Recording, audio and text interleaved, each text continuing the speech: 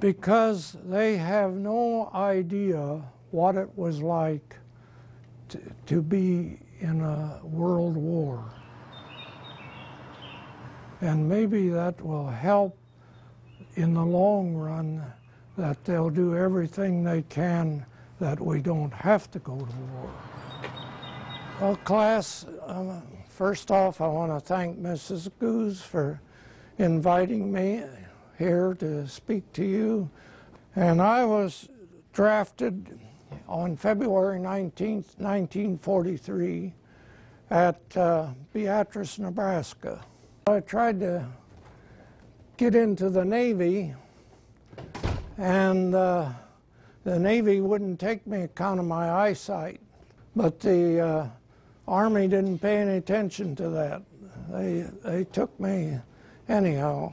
I'm Myron Roker. I was originally with the 324th Infantry Regiment of the 44th Division. I was 19. I'm going to pass this set of pictures around.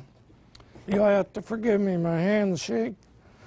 This one is where I was at Fort Lewis, and here we're on maneuvers. And this one here, down at the bottom, that was my buddy. We landed on September 15th at Cherbourg, France. And that was on my buddy, Mike DePalmer is his name. He was from New Jersey. It was on his birthday. We went into combat near Lunéville and Havrecourt, France, and at 2 o'clock they marched us out in an open field near town. We could hear the Germans talking. We were that close. And when daylight came, man, everything broke loose. They shelled us and shot at us. You couldn't even stick your head out of the foxhole because it was bullets hitting all around. And fortunately, shells didn't come quite close enough. It did get some of our men. We spent a total of 204 days in combat, and 144 of those without a break. And at that time, that was the longest any outfit had been in combat in one stretch. Some of the cities we took were Frankfurt, Heidelberg, Ulm. I have my dog tags here, and let you pass them around. We advanced in that battle at Havrecourt. It was a bad one. And you talk about getting rain and cold and that, and they got us dry clothes, and if that didn't feel good to get dry clothes on again. This is kind of hard for me to tell. We were on defense at the time, and so the Germans were approximately 2 miles away behind this hill. And there was a building here, kind of like a farm building, and this was wooded area here.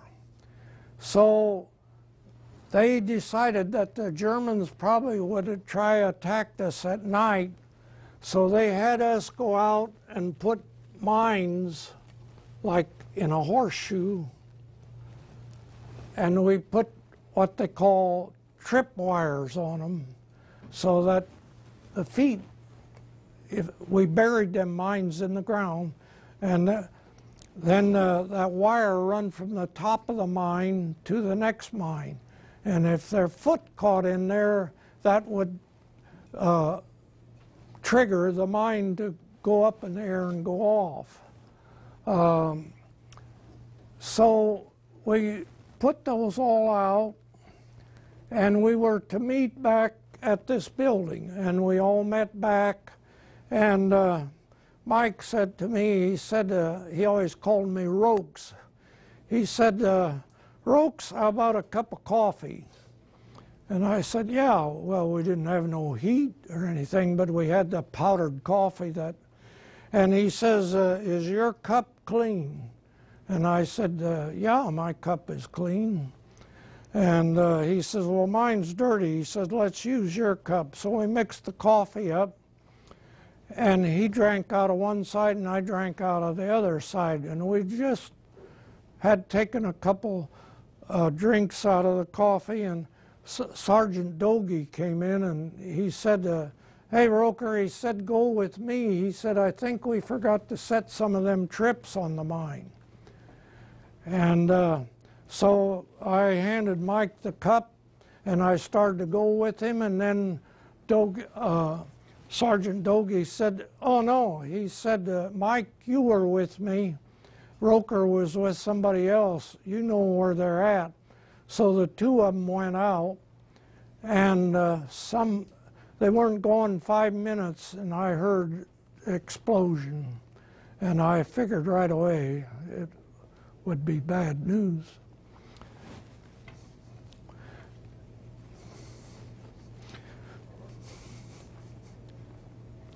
And Mike, the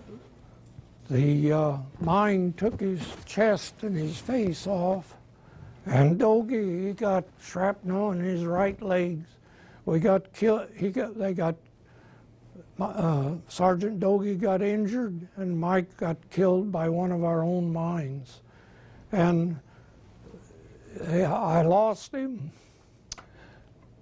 He was engaged to be married, and there's things you don't understand in war.